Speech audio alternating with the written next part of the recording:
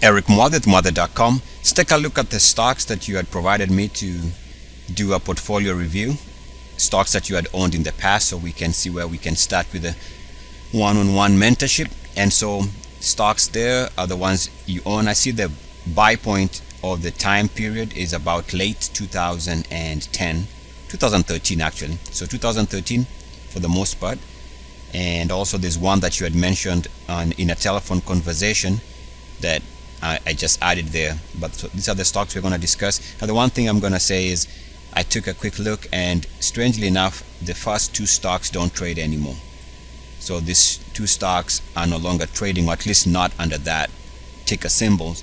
And I suspect, I'm not sure, I think this stock here, this BALT, I think this stock probably did drop significantly off this level here and was probably trading in the single digits. Maybe it went under, I'm not sure, and I'm not sure about this one, but it's not pulling up when I check the chart. So we're going to be taking a look, quick portfolio review, or at least review of the charts when these were in your portfolio.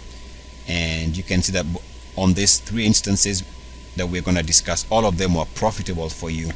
So we're going to take a look at how the charts did present that opportunity and why they turned into some type of a profitable position based on the chart setup. All right, let's take a look at the first one here, and it is for DAC. And one thing I do note here is, by the way, I'm just for the sake of being able to capture some of the stuff I want to talk about, mainly we are looking at a 5-year weekly or monthly, actually 5-year monthly on this chart. So 5 years of data, and the reason why it's 5 years is because I want to be able to capture, go back about 3 years, which gives us the ultimate Muathe breakout. So that's why I'm adding 5 years from this date, so we can capture what this charts look like at the time when you are buying them. So just take a look at DAC, and we can see clearly here. The first thing I do note now is that on hindsight, this was not a very good stock pick, and the reason I say that is because of this type of ugly chart. It has what I call an ugly looking chart. It's all over the place. You can even see when on the way up it was not smooth, and it still continues doing the same thing. In other words, it has a history of doing this. And so now that I look at this, even though it went on to give you some small gain or some decent gain, on hindsight I would not have considered this a buy, just because of the nature of the way the chart looks. In other words, take a look at this monthly view. The stock is all over the place, so by the time you are buying it during the breakout here, you can anticipate this type of action, which is exactly what has taken place over the last 2 years. Needless to say, the thing that is exciting is, so I'm assuming that your buy point here, which was in, let's take a look at when that period was. And so your buy point was sometime in December 26th to January 28th of the following year, so late 2013 to early 2014. And what we have here is, so we're talking about this period, so late 2000, so somewhere around here and out. Actually, that was January. So we're talking about this move here in December, which is a nice entry, by the way, I have to say, and getting out late in January. So that was a good trade. So we're talking about getting out somewhere there, would be my guess, because I don't see the price entry. But still, I think the key here is the stock met the minimum requirement, and that's absolutely key. Let's not forget that there was a breakout here in the RSI. RSI was giving us a move to 3-year highs, so we are not surprised that it went to do well. We see that the price entry was here, and maybe that's something we can work on the while we do the coaching here. And I like this because it was a nice entry above the recent or the previous recent monthly closing highs, and of course we see that the stock went on a nice run. So it goes to show that when we are looking for ideas to buy, we should always make sure that they meet this minimum requirement, because we're going to see it in all these three examples that we're discussing. And again, what we see here is we had already seen evidence. Now we can say that there was evidence that this was a volatile looking, ugly looking chart. And even though there was success, and you actually were lucky because you owned it at the exact time it was consistent, which is this 2-month period. In fact, other than this 2-month gain, the stock hasn't moved that kind of magnitude since then. And you can see since then it's been up and down, very volatile, ugly looking chart. So the entry there based on the RSI looked good. The one thing we should also take note is you can see here the monthly chart was rejected twice. So twice double top uniform activity rejection at 69.1. And so we look at things like this down the road. So we can see that that comes into play whenever you see rejection at 69.1. It's telling you something is taking place, and obviously that was a sell signal. Since then the stock hasn't been back to those levels.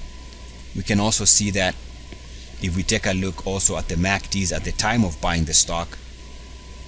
So at this time period here, and this is 3 years worth of data at the time here, you can see that that period corresponds with the main MACD moving to fresh 3-year highs, which is great.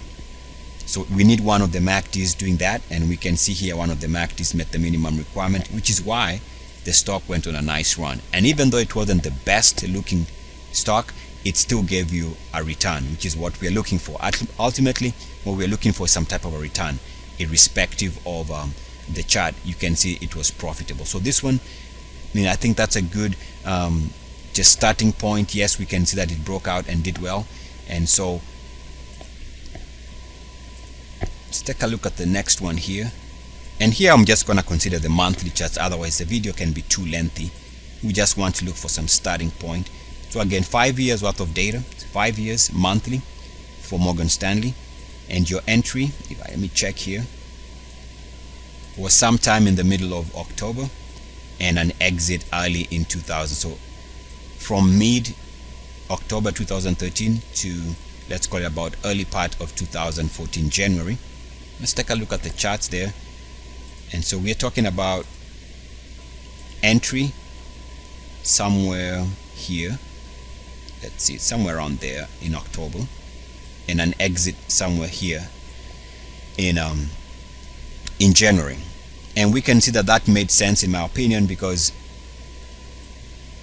right there, and I do suspect these were my picks if I'm not wrong, and I think that should be, I think this was from my own research. This was already making a move to 3-year highs, hence the interest. And I suspect at the time it was breaking out, and we had an interest in it because it was moving above the previous monthly closing highs going back to 2011. So there was a breakout here, multi-year breakout.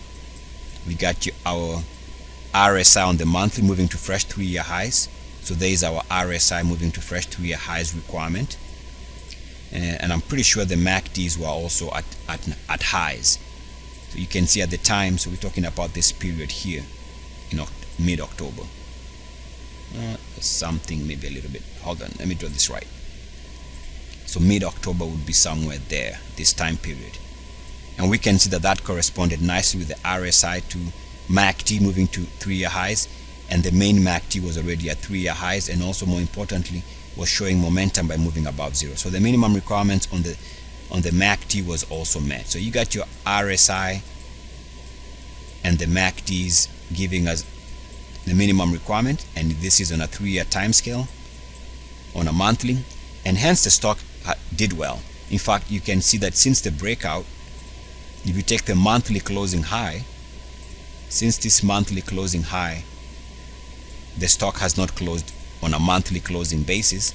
The stock has not closed below that line, and so we can say that this was a successful trade. Now the one thing I can see here, you got out in January here, which is about 3 months later, maybe less than 3 months later, and that's okay. But what we see, and I think it's something that the modern day investor or trader does not avail themselves to, which is holding on to stocks for many months, because you can see that yes, eventually it does pull back significantly. But what I'm getting at here is there's a tendency in this generation to when I say generation, I mean in this generation of traders, holding on to stocks for days and weeks is becoming really rare. More than likely what you're going to find is people are willing to trade stocks in seconds and minutes and hours. And so one thing I would like us to work on is just availing yourself to an opportunity. As long as you're not upside down, you're not losing money, and you're not down significantly, I think you can hold on to some of these opportunities because they could have a major upside. And by say opportunity, I say, let's say you had 100 shares and you feel you want to get out for whatever reason, you can always sell 60 shares and keep 40. So we don't have to always make the blanket trades, bulk trade in and bulk trade out. We can also portion in and portion out as a way to take care of some of the mental urges that we are definitely going to feel. I mean, market will force your hand into making a trade, and so if you feel you need to do something, you can always do a partial trade as opposed to always selling and buying things in bulk. Like you don't have to buy one bulk order for to fill a position. You can always go in with bits and pieces and eventually get out also in bits and pieces as the market avails itself and as conditions change. Anyway, needless to say, that was a profitable trade, and the key here is it met the ultimate more, the breakout. And the last one here is one that did fantastic, and you're the one who reminded me of this. And again here, let's take a look. I believe your entry was somewhere here when I recommended this in sometime in 2013. So I suspect this was during this breakout here. So that breakout in price, let's call it at under just above $10, somewhere in that range, $12, $11, somewhere in that range. And once it broke out, you can see the stock went on a massive run, jumping from lower double digits all the way to as high as 95 in about 9 months, maybe something like that. And again, what I'm trying to say here is I see a need for traders and all of us to just not have to trade in bulk. So if you had 100 shares at this purchase here, on hindsight, it would have made sense to sell 20 shares and then another 30 shares and another maybe whatever was left, and you keep selling as the stock is rising. Yes, there was no way to know that the stock was going to move from $12 to 100. I'm not saying that you could have played this perfectly, but even if you sold it and you had 3 shares left by the time you're selling it in the 70s, that's okay. And so you can see this perfect example here does tell us and confirm what I'm trying to say, is that there is no reason to always have to trade in bulk. Before I go into that, let's just take a look at the quality of the breakout. The quality of the breakout here is absolutely great.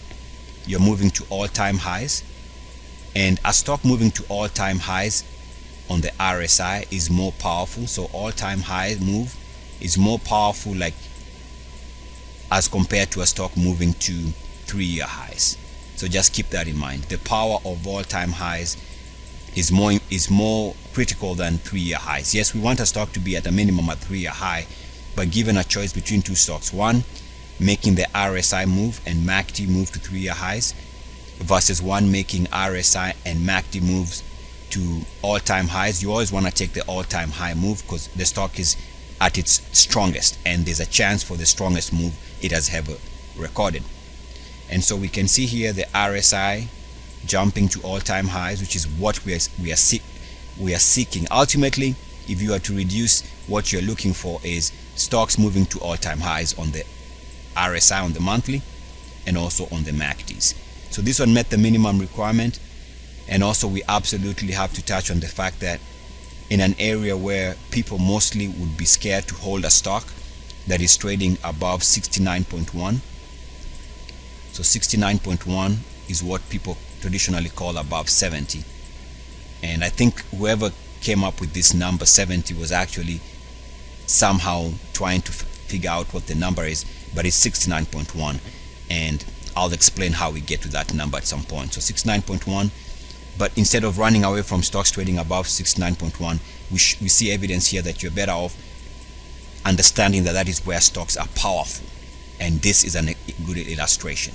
So in hindsight, I believe you sold somewhere during this shakeout, and I suspect it was this shakeout. It made a high of $40, and at some point during the month there, it was trading back below to 27, 28. It was a big drop, or somewhere here, either one of these shakedowns or this one here.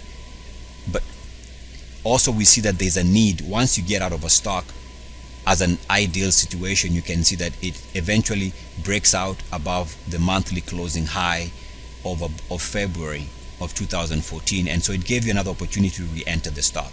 So we see here another illustration of a reason why we should not necessarily throw away, or why we should not sell everything, sell and forget about it.